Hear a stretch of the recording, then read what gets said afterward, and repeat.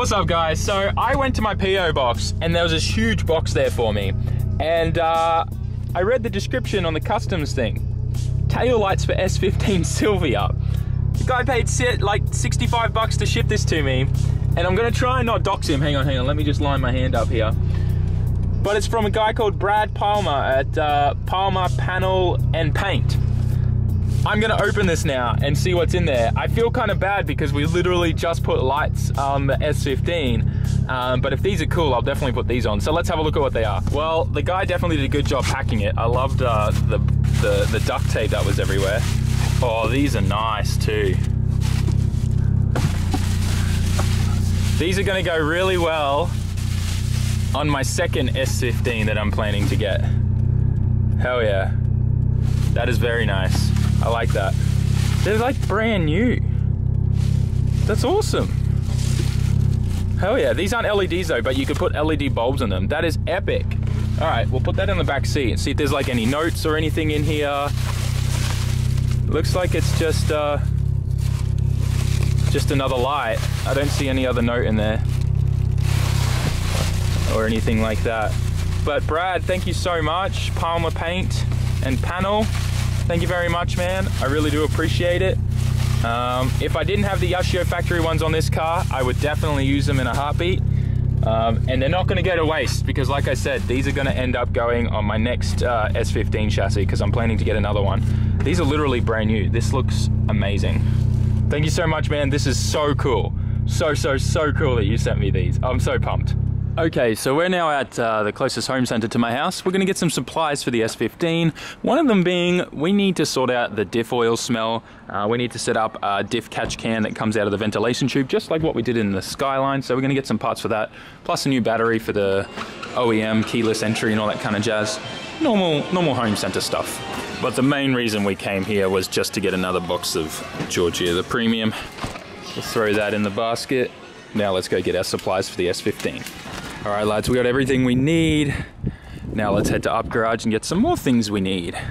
First, Starbucks drive-through with the Silvia. The Starbucks staff are gonna probably be shocked. They see me all the time with the red Skyline. This thing's gonna be interesting. Also, guys, if you aren't following me on Twitter, follow me on Twitter. Info in the description.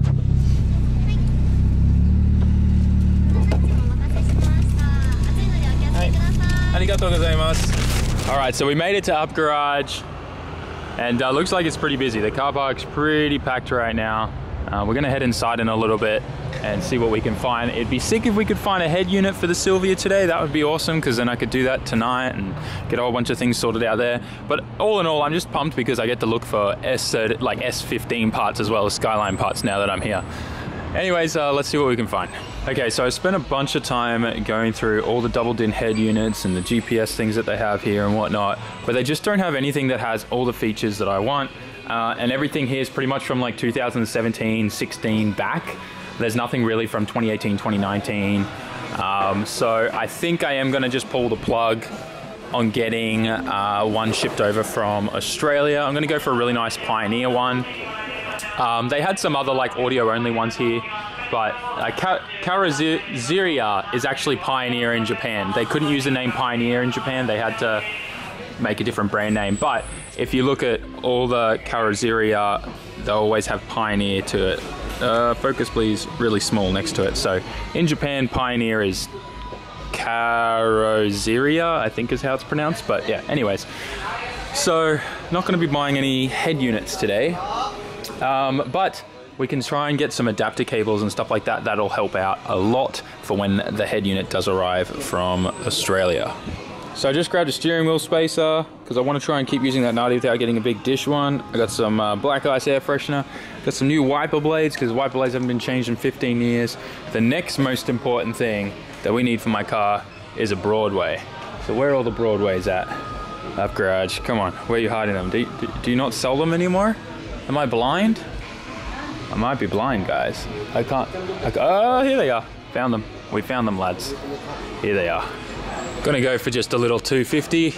This'll do. It's not a real Broadway. For some reason, Upgarage stopped selling the real Broadway brand, which kind of sucks, but that'll do for now. Get that in there. And then you can see a little bit more out of that rear window. All right, we're finished now. Got everything that we needed. But before we go, I definitely want to go and check out the wheel section, see if by chance they have some of the wheels that I'm looking for and the sizes that I need. This place is a lot more packed than it used to be. Looks like they got a bunch more stock out. But I still don't really see any wheels in the sizes that I want. They still haven't sold these RGs, which are a little bit of a weird offset. Ooh, these Volks look nice. 9J38, not the sizing I want. Man, this is so frustrating. This is why it's almost better to just always buy your wheels that you want brand new, because you'll always get the size that you want, instead of just like aimlessly walking around. Why would anyone get 8s and RG3s? So weird. Anyways, that sizing's not too bad for the rear, the 9J plus 35, but it's just not worth it. Yeah. Ooh, these are some big boys. Work equipped 20s. Chromies are still really big over here in Japan, actually. Like, I feel like that scene kind of died out in Australia, except for guys and their Commodores, but over here it's still big, man. Chromies on like big Lexuses and stuff like that. It's always hit and miss with Upgarage. You'll either find what you want at a terrible price, or sometimes the pricing's not too bad, and honesty, their pricing's pretty fair most of the times, especially in the times that we're in now with everything going overseas and stuff like that. Honestly, Upgarage pricing's not too bad when you think of it from that. But also just stock-wise, wheels, trying to find the right sizes you want, unless you're getting, ooh, these are nice tri-spokes. Unless you're getting stuff like re-lipped and stuff like that, it's really hard to find what you need. Anyways, I figured we'll go for a quick walk around the car park, see what's here today, and then we'll jump in the car and head home. What is this CR cars, man? They look good on everything. Literally everything. Damn, they look really good on that Evo. All right, let's get this mirror on pronto. It's like one of the most important things that I feel every car over here needs, because, oh, that's so beautiful. Now I can actually see everything out the rear of my car. It's weird, like once you get a Broadway, you can never go back because they're just so good. I don't know how to explain this, but all of you guys that have a Broadway know what I'm talking about. So I went to the underground car park and there's pretty much nothing here except the coolest JZX100'S I have ever seen. Mark II and Chaser. I don't know what era this is. I think most of it's Origin, just from memory, but this thing is so cool. Lots of poke in the front. He's got a pretty aggressive angle kit and extended LCAs in this. Working motion wheels in the front with some stealths, which I think are made by Work as well, off the top of my head. I remember having a pair of those on my my old white 33, if you guys remember that. OG subscribers will. Sunroof model, and I'm loving this kind of like spoiler at the top here. It's like a diffuser for the sunroof. Interior is baller, running a Bride fixed back, and he's got one of those very special like handbrake things that goes onto the stock handbrake to give you that extra leverage. The biggest issue with the JZX is there's such a heavy chassis, you got to really yank on that e-brake, and most people take out the center console so their elbow can go down and get that extra leverage. But when you put one of these on it, you don't have to do that, and you can get a lot more leverage and a lot more pull on it. So really cool little modification that a lot of guys over here in Japan do. This wide body kit is insane. Very, very cool. This rear body, that diffuser and stuff worked into the rear bumper is sick as well. I love it, man. He's got the light up number plates too, so that's super cool. The wing's pretty epic. Not fitted the best with a bit of wave going on there, but that's fine. It's just a drift car at the end of the day. So wide in the front, man. I think the front's actually wider than the rear.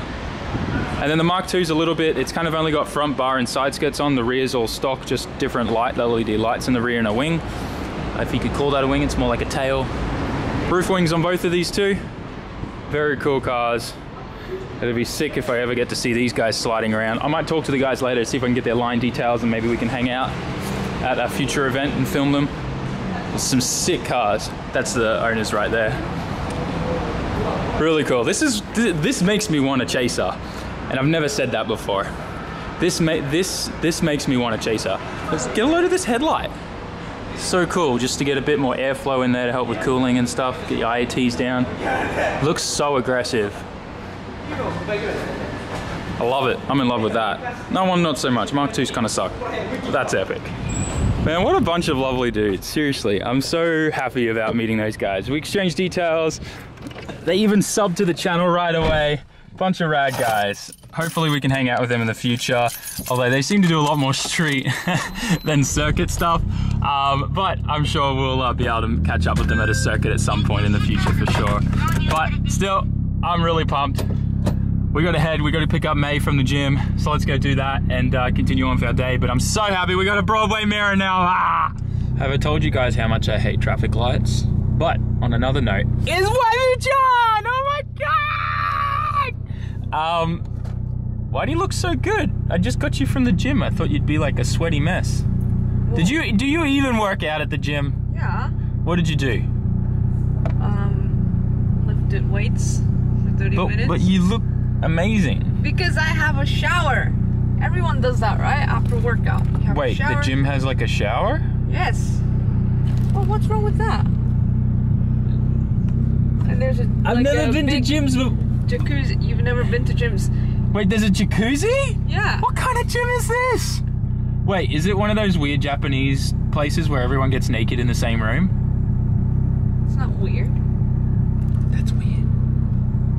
Well, that's probably because that's why you've never been to one. That's because I don't want to get naked with a bunch of men. Okay. We're gonna go have dinner in a little bit with Oka-chan and his family. We're going to a really special place in Ginza, which I'll film the food for you because what's it called? Something... Kaiseki ryori. Kaiseki. I knew it was like Sekai something and I was like world something. But no, what is it? Kaiseki. Kaiseki. So we actually stopped by home really quickly because we realized we were leaving way too early. But I put the new battery that I bought in the key thing for my car, and I was hoping that it would just work. But listen to this. There's like this crazy beeping sound coming out of my door when I push it. So I think that means there's parts missing. Because as you guys know, I pulled out a whole bunch of aftermarket alarm systems. The guy was like super OCD and had like 2 different kinds and trackers and stuff. And so I think he's replaced all the factory actuators and stuff in the doors and it's all missing parts. So I think what we're going to do is have to try and find an S15 parts car or something to get parts out of. But we'll figure that out. We'll get it all working. Do you want to tell them what came in the mail, babe?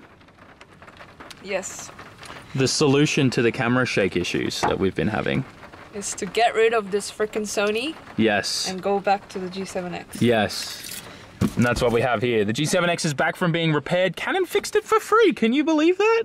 The condition that this thing was in? They should.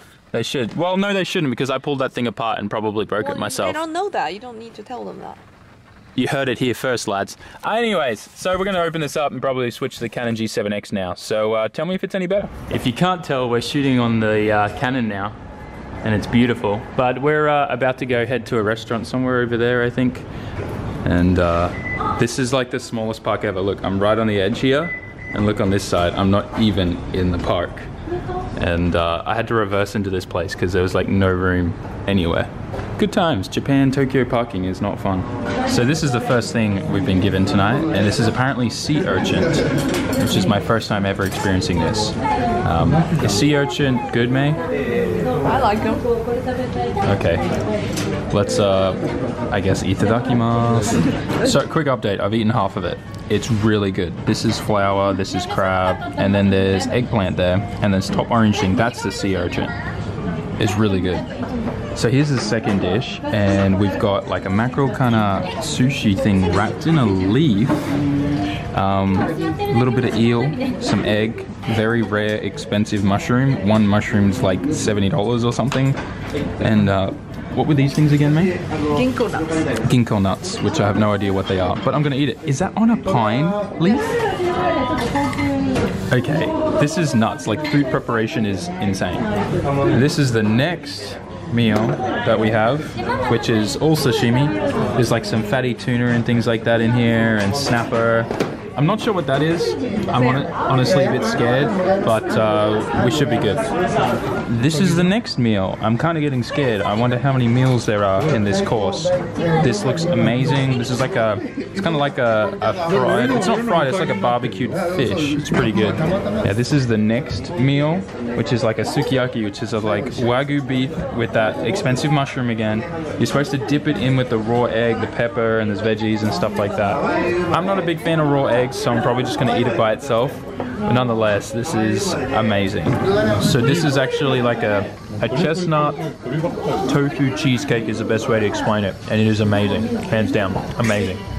Okay, so a little change of scenery. Me and May, we're hunting for new photo spots with back views and stuff, but we're gonna have to come back with my DSLR because there's no way that the cameras and my iPhones and stuff like that are gonna be able to capture the color of the car and that view without long exposure shutter stuff. So we're gonna have some fun and see what other things we can find around here, but it's really cool that you can see like the Full Bay Bridge and stuff.